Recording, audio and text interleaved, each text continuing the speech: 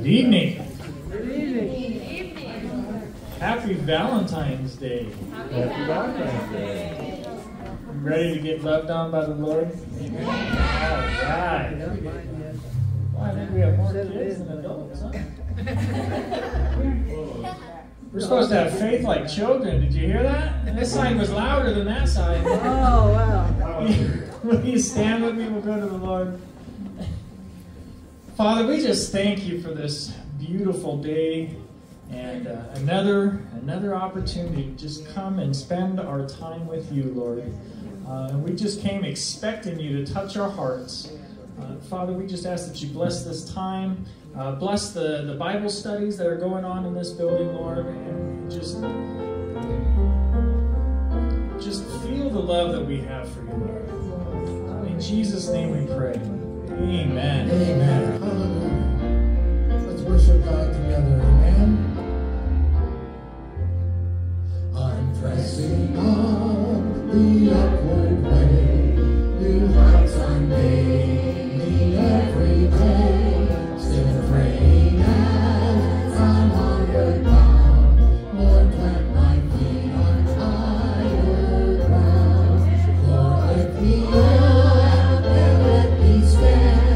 My faith on heaven's tableland, a higher plane than I have found. Lord, plant my feet on higher ground. My heart has no desire to stay when doubts arise and fears display. Though some may dwell where these abound, my prayer, my aim is higher ground. Lord, lift me up and let me stand. My faith on heaven's tableland, a higher plane than I have found. Lord,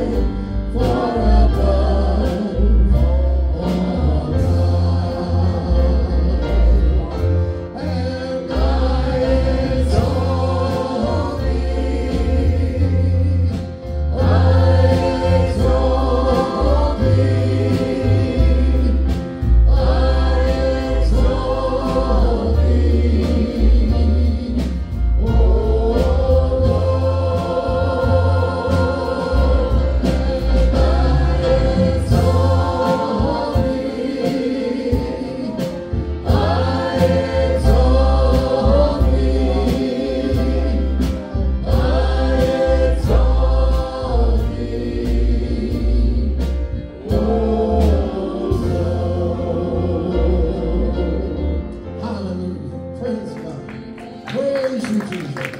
We praise you, Lord. Thank you. Thank you, Jesus. Thank you.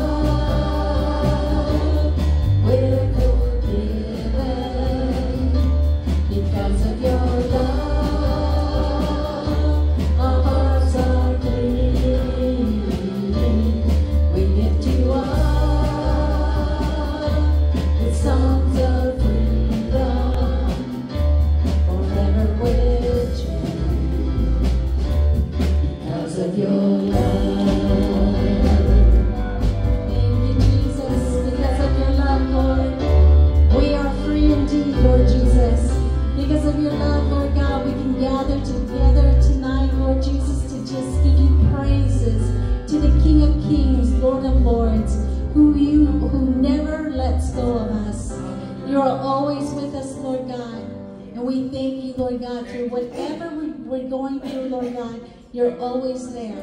And we thank you for that love that you have for each one of us, Lord God. May you feel the love that we have for you as we praise you tonight, Lord Jesus.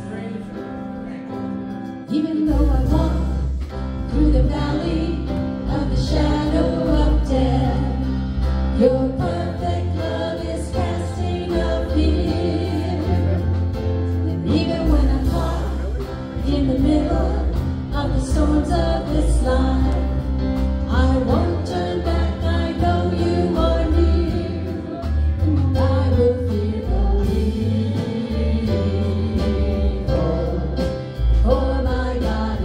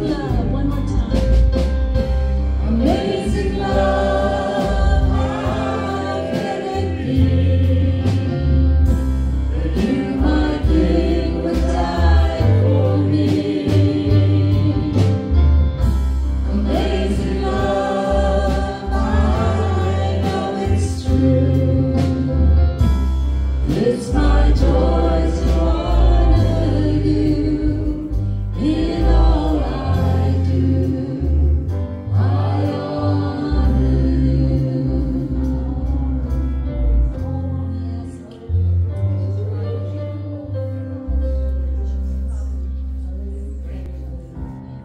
Amen. Good evening. Hey, Michael. Go ahead and start with a word of prayer. Our Heavenly Father, we thank you for this day. We thank you for being able to come to your house, worship you, and study your word, dear Lord. We ask that you reveal to our hearts what we need to know and be aware of in these days. In Jesus' name, amen. Amen. I'll start where I left off last week, 1 Peter 4, 17 to 19. That's 1 Peter 4, 17 to 19. For the times come that judgment must begin at the house of God. And if it first begin with us, what shall the end be of them that obey not the gospel of God? And if the righteous scarcely be saved, where shall the ungodly and the sinner appear? Wherefore let them that suffer according to the will of God commit the keeping of their souls to him in well-doing, as unto the faithful Creator. Punishment begins with the house of God. God does not desire to punish his people. It's like parents. We don't have the desire to punish our kids, but we have to. If we didn't punish them, we do not love them. In Ezekiel, Ezekiel's a prophet to the nation of Israel in exile, and he's the watchman on the wall. At this time, the city will be in ruins, his temple will be destroyed, and his people will be destroyed. We come to this now in the verse in Ezekiel where we talk about the famine of the city. The last two sermons that Ezekiel gave were illustrated sermons where he acted out what was to happen. Now Ezekiel is speaking as God told him to speak. His first illustrated message was the making of the model of Jerusalem, and the second illustrated the siege and destruction of Jerusalem and its temples. In the next two messages, it will display the horror of the siege and the destruction coming. So let's go ahead and pick up at Ezekiel 4, verses 9 through 17. I'm going to be reading a lot of scripture, and it behoove us to take heed of what God is trying to say to us. Take thou also unto thee wheat and barley and beans and lentils and millet and fitches, and put them in one vessel, and make thee bread thereof according to the number of days thou shalt lie upon thy side. 390 days shalt thou eat thereof. And thy meat which thou shalt eat shall be by weight 20 shekels a day. From time to time shalt thou eat it. Thou shalt drink also by water by measure, the 1/6 part of a hind. From time to time thou shalt drink. And thou shalt eat it as barley cakes, and thou shalt bake it with dung that cometh out of man in their sight. And the Lord said, even thus shall the children of Israel eat their defiled bread among the Gentiles, whither I will drive them. Then said I, O Lord, behold, my soul hath not been polluted. For from my youth up, even until now, I have not eaten of that which dieth of itself, or is torn in pieces, neither came there abominable flesh into my mouth. Then he said unto me, Lo, I have given thee cow's dung for man's dung, and thou shalt prepare thy bread therewith. Moreover, he said unto me, Son of man, behold, I will break the staff of bread in Jerusalem, and they shall eat bread by weight and with care, and they shall drink water by measure and with astonishment, that they may want bread and water, and be astonished one another, and consume away for their iniquities. This is showing both the reality and the horror of the impending siege and accompanying famine. In verse 9, God tells Ezekiel to combine different grains to make bread to eat. Has anybody pulled out a loaf of Ezekiel bread out of the freezer section in grocery stores? No. It's packed with nutrients, different grains that are beneficial. You don't see grain that's set aside for cattle in the grocery store because there's not much nutritional value to it. But try to get a loaf of Ezekiel bread. You'd be amazed at it. Well, God's not telling Ezekiel to make Ezekiel bread. He's telling him to make bread out of grains that aren't good, very good to eat, and of vegetables. In all countries in the East, it was a necessity to combine different grains together to make the supplies last longer. So if you have some good grain, start mixing in the poor stuff, the stuff that you wouldn't want to eat very often. Here, Ezekiel is commanded to make a total of 390 loaves out of this mixture of grain, making one loaf for each day of the siege. This mixture of 3 grains and 2 vegetables produced very poor quality bread. This represented the scarcity of food during the siege and that people would resort to eat anything. After Ezekiel prepared the meal for the bread he was now prepared the meat he was to eat. He was prepared meat weighing into portions of 20 shekels each. A shekel is approximately a half ounce. Thus, a 20 shekel portion of meat is 10 ounces. Now he was to set aside enough water to have 1.5 pint per day of the siege. This is a pint of water. You have 1.5 of these each day during the 390 days of the siege. Not much water. 10 ounces of meat.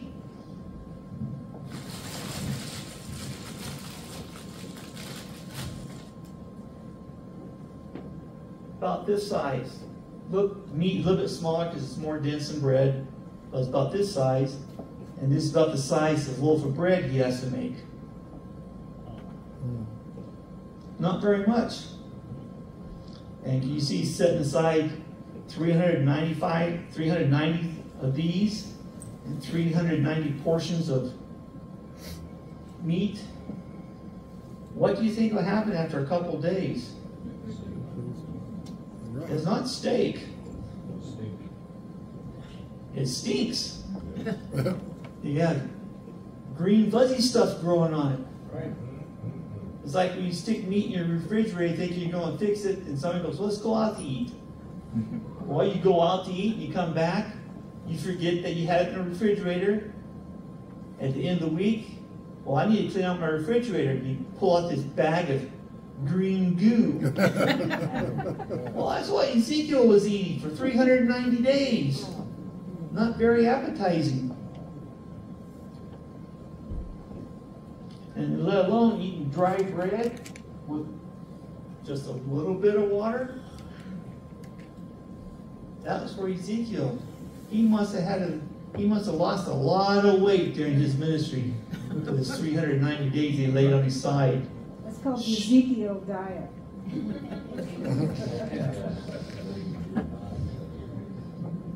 After Ezekiel gathered his provisions, he was now instructed on how to cook the bread.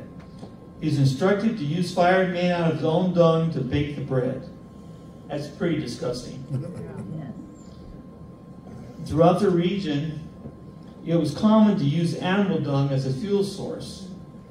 They didn't cook the bread directly on the animal dung. They had the dung in the fire, burning.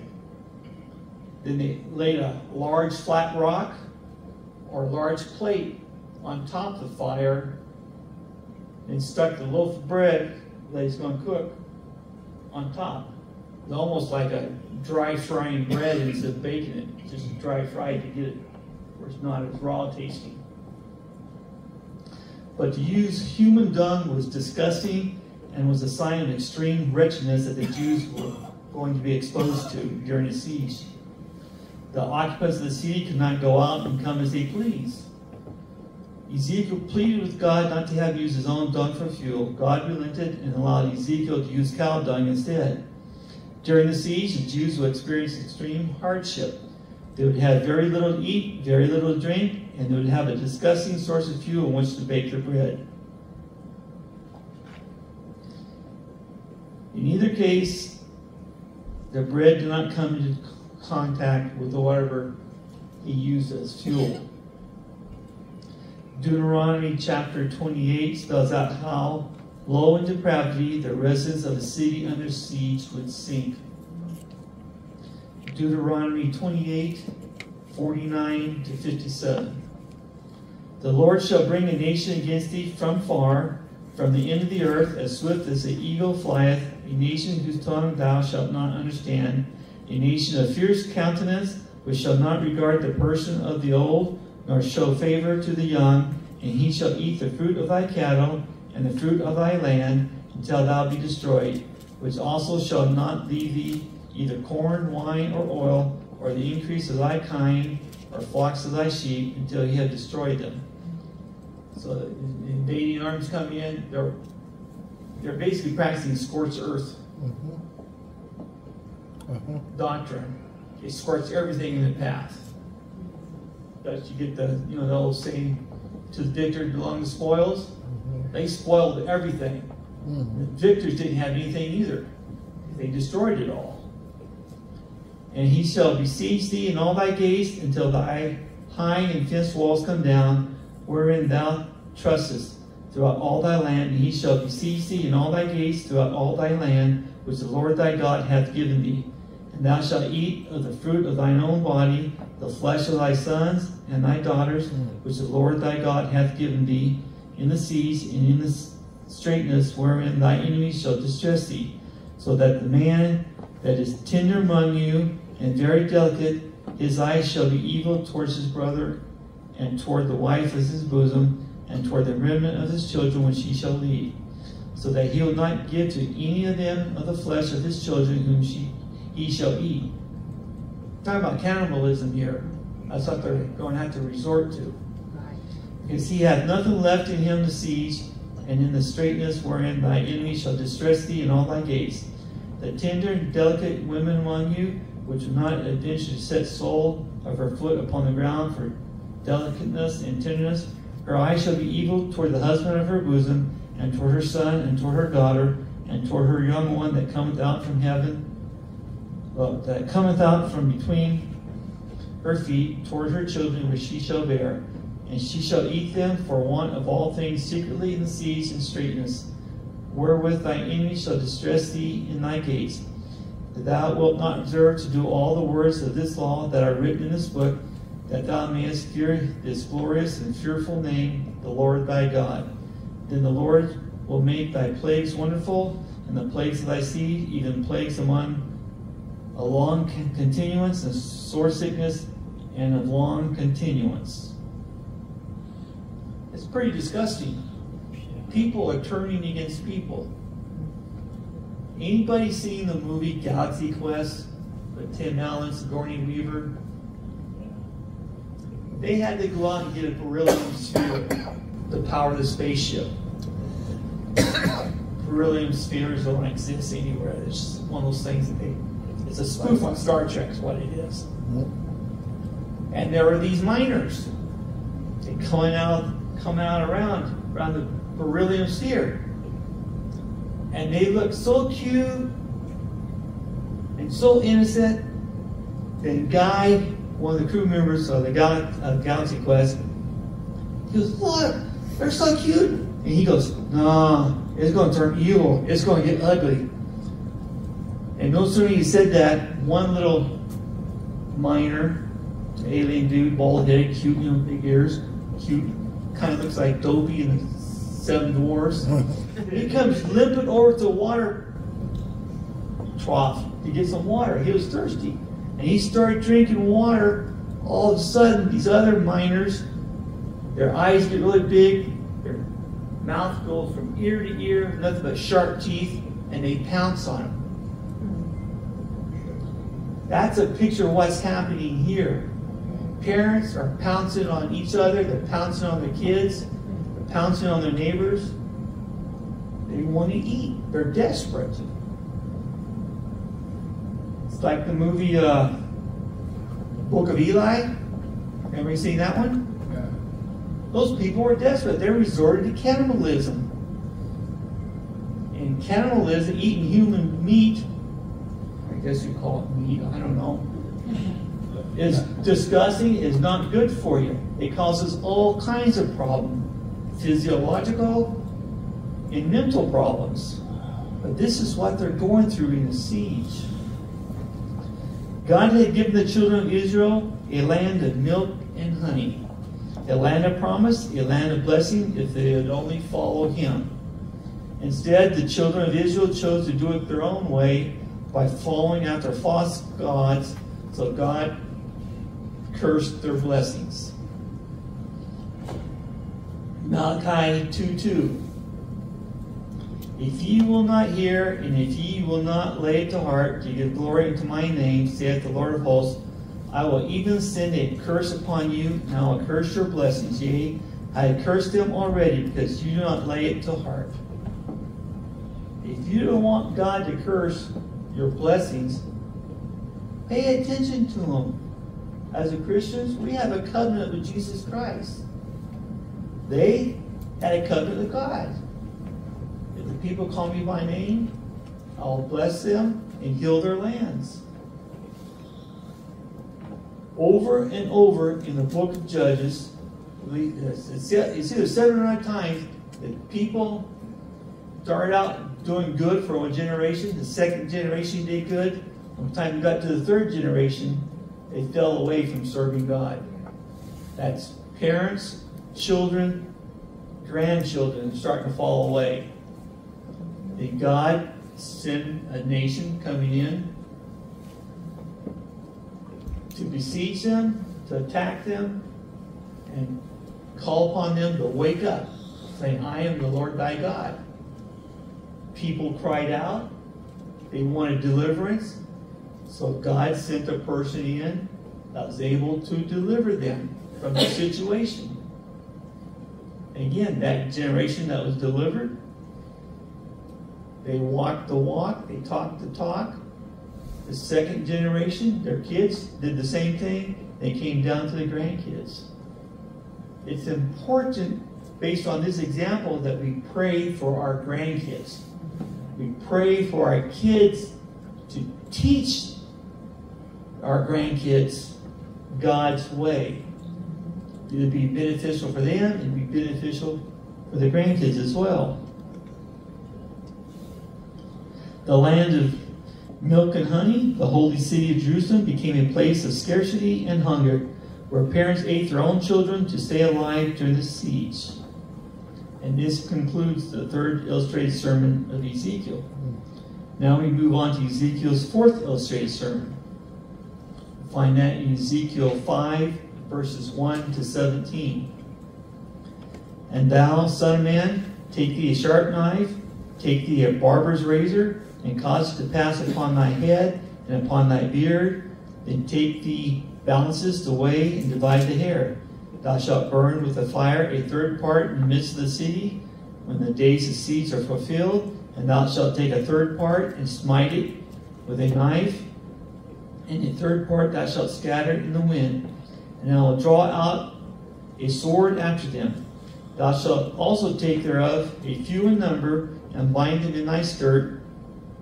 Then take of them again, and cast them into the midst of the fire, and burn them in the fire, for thereof shall a fire come forth into all the house of Israel. Thus saith the Lord God, this is Jerusalem. I have set it in the midst of nations and countries that are round about her, and she hath changed my judgments into wickedness more than the nations, and my statutes more than the countries that are round about her. For they have fused my judgments and my statutes, they have not walked in them. Therefore thus saith the Lord God, because ye multiplied more than the nations that are round about you, and have not walked in my statutes, neither have kept my judgments, neither have done according to the judgments of the nations that are round about you. Thus saith the Lord God, behold, I, even I, am against thee, and will execute judgments in the midst of thee in the sight of the nations, and I do in thee that which I have not done, and whereunto I will not do any more like, because of thine abominations.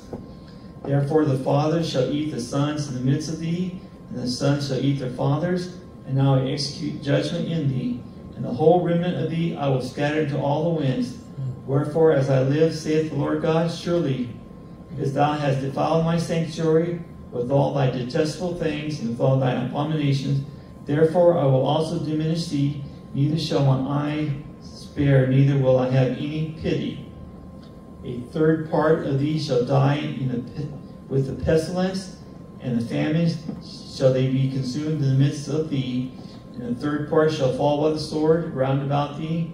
And I will scatter a third part into all the winds, and I will draw out a sword after them. Thus shall my anger be accomplished, and I will cause my fury to rest upon them, and I will be comforted. And they shall know that I am the Lord, has spoken in my zeal, when I have accomplished my fury in them. Moreover, I will make thee waste and a reproach among the nations that are round about thee in the sight of all that pass by. So it shall be a reproach and a taunt and instruction and an astonishment unto the nations that are round about thee. When I shall execute judgments in thee in anger and in fury and in furious rebukes. I, the Lord, have spoken. When I shall send upon them the evil arrows of famine, which shall be for their destruction, which I send to destroy you, and I will increase the famine upon you, and will break your staff of bread.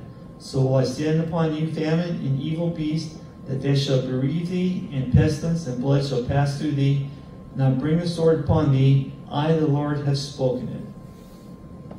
You don't want God to pronounce judgment on you at the end here and says, I, the Lord, have spoken it. It's come to pass whether you want it to or not. Why do people not want to obey God? Why don't they want to keep His covenant?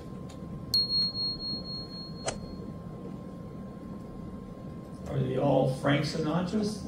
I did it my way? Our flesh wants what our flesh wants. Our flesh is weak. We are weak. But who makes us strong? Jesus does. The prophet Isaiah compared the invasion of enemy forces to that of shaving a man's head. Likewise, Ezekiel uses the same example in his fourth illustrated sermon. The shaving of the head was part of a purification ritual, but the Jews had to be careful in how they went about this, especially a priest. When Ezekiel shaved his head, it must have caused uproar in the camp and stunned the people by his actions. It's not normal for a priest to shave his head. Ezekiel resorted to extreme measures to get an important message across. Would we be stunned if the pastor got pulled out a sword and shaved his head and his beard? No, I don't think it'd be cool. We'd be shocked. What's going on? What's coming down? They were shocked by the action of the priest. The shaving of the head and beard was a sign of great humiliation and sorrow, but that is how God felt about the impending invasion and the impending destruction of Jerusalem and the temple. Ezekiel did not use a razor to shave his head and beard. He used a sword. The use of a sword signified the coming enemy that was going to cut down the people and the land. Beginning with chapter 6 of Ezekiel through chapter 7, we find two spoken messages that Ezekiel made to the captives. These spoken messages concern the judgment of the land and the devastation of the land. Chapter 6 explains the idolatry that people committed that had defiled the land and temple, and chapter 7 describes the terrible destruction that would come by the invading Babylonians. Ezekiel was a faithful watchman on the wall, warning the nation that invasion was coming because God has seen their wicked ways. And we're going to talk about the judgment of the land. It's in Ezekiel 6, 1-14. And the word of the Lord came to me, saying, Son of man, set thy face toward the mountain of Israel, and prophesy against them, and say, Ye mountains of Israel, hear the word of the Lord God. Thus saith the Lord God to the mountains, and to the hills, to the rivers, and to the valleys, Behold, I, even I, will bring a sword upon you, and will destroy your high places.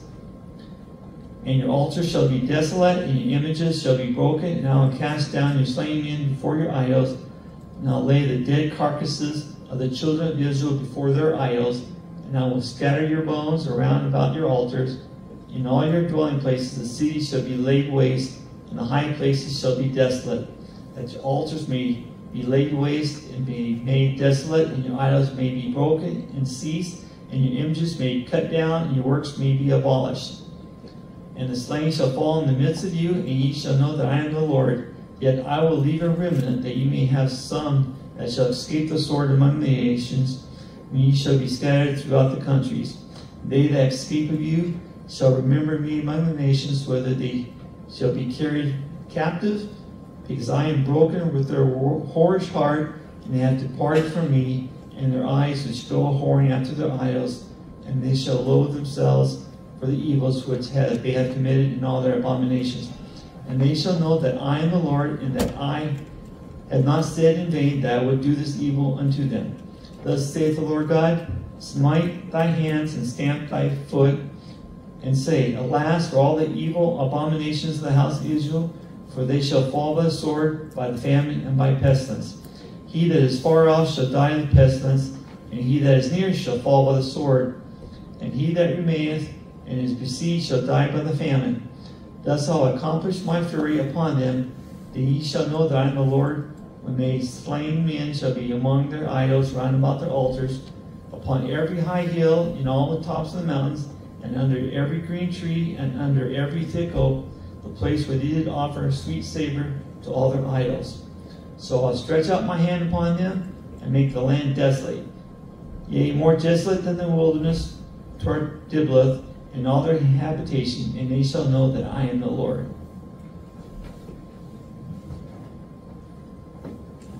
The whole land that they were occupying will become desolate. Mm-hmm. The last desolation we've seen of the land of Israel happened sometime after 70 AD, when Titus destroyed Jerusalem. The Romans salted the land, killed everything. It was a land flowing with milk and honey. Now it's just a barren desert. The salt killed everything, and nothing grew. Until 1948, God called his people back to their homeland. They started planting, they started prospering, and things started growing again. Israel today is the number 3 exporter in the world of fresh fruit and produce. The land belongs to the Lord, always has, and will always belong to the Lord. We know this by reading Leviticus 25:23.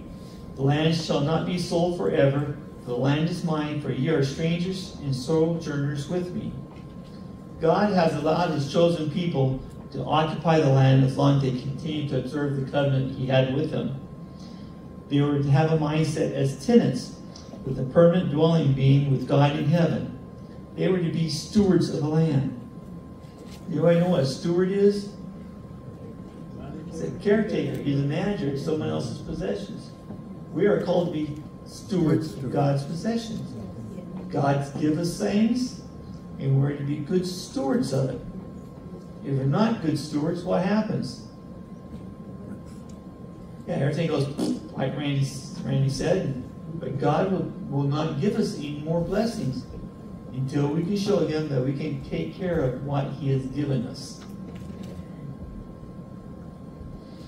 A steward was not the owner of the land, but was responsible for the care of the land for the owner. In this case, the owner of the land was God. If they chose to disregard the covenant, God would withhold his blessing concerning the land. Like Jonah being upchucked from the well, Israel would also be upchucked out of the land. It would not be a pretty picture. It would be disgusting. God warned the nation previously in Leviticus what would happen if they defiled the land. Leviticus 18:24-30. Defile not yourselves in any of these things, for in all these nations are defiled, which I cast out before you, and the land is defiled. Therefore I do visit the iniquity thereof upon it, and the land itself vomiteth out her inhabitants. Ye shall therefore keep my statutes and my judgments, and shall not commit any of these abominations, neither any of your own nation, nor any stranger that sojourneth with you. For all these abominations have the men of the land done, which were before you, and the land is defiled. That the land spew you not out also when you defile it, as it spewed out the nations that were before you. For whosoever shall commit any of these abominations, even the souls of them that commit them shall be cut off from among the people. Therefore shall ye keep mine ordinance, that ye commit not any of these abominable customs which were committed before you, that ye defile not yourselves therein. I am the Lord your God. God did not defile the land. It's the people, because of their disobedience, defiled the land. These verses explain why Ezekiel was told to set his face against the mountains, the hills, rivers, and valleys, because the land had been defiled. It must be understood, it must be known that the land did not sin. The land is the inanimate object. It was the people that's occupying the land that sinned. All prophets, including Ezekiel, spoke out against defiling the land and spoke out against idol worship. The prophets spoke of idols as nothing but an abomination and as obscene terrors. One commentator stated that the word idol that Ezekiel used could mean pieces of dung. You can take that further in your own mind, but this is how we should view idols, something that is revolting, disgusting, and abhorrent. Do we have idols in our lives that we need to remove in order to stay within God's blessings? I want to say we all do at one time or another. One I had in the past was my new truck. I loved that truck. But it ended up sitting in our backyard for over 1.5 years because it didn't run. Until I got in my mind, it's just a truck. That's all it was. Michael, how did they defile the land? By the disobedience. They worshiped false idols on the land. In the hills around them, they took to the high places and the groves of trees, set their altars, and had their powwows, whatever, to the false gods. And they didn't rest, let the land rest every 7 years. Yeah, that's what I was thinking. And that too. Every 7 years, every 7th year is supposed to be a Sabbath. Every 50 years, a year of Jubilee. They missed all of that. That was one of God's big covenant items with Israel. But they didn't do that.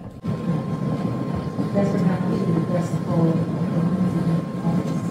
What happens to an individual that works 24/7, 365 days a year? Burns out. Burn out. They burn out, right? God gave us the Sabbath day to rest. He set it as an example back in Genesis. On the 7th day, God rested. When the Babylonians come, they will destroy the centers of idol worship, because the Babylonians had their own idols. And the bodies of the idol worshippers were stacked like cords of firewood around the destroyed altars. You kind of take a picture of that, look at that. I'm sure some of you, if they didn't squeegee clean history textbooks, some older textbooks have images of the concentration camps where the Jews were exterminated. Yeah. So army soldiers coming in, and the bodies were stacked like firewood cords. This is what this is showing. And they stacked these false worshippers like firewood around their destroyed altars. Michael, as you are aware, they've cleansed our textbooks now.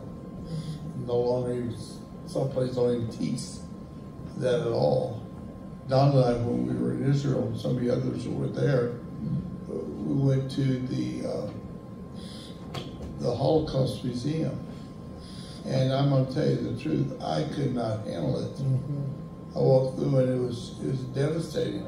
They had the real pictures and movies, the real movies that they had recorded of them, not documentaries, but real movies.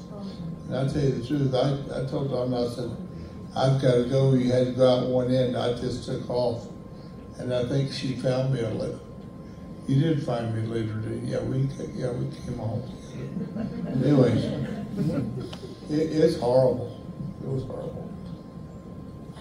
Throughout the history of Israel, godly kings would destroy these shrines, and then the ungodly kings would rebuild these shrines. You will find examples of this throughout 2 Kings. Destruction was on its way. In the background of this impending doom, God still has a plan. He is still in control. God will save a remnant of his chosen people, the faithful who do not bow to worship idols. We read through the verse where he's take the... Let me go back to it.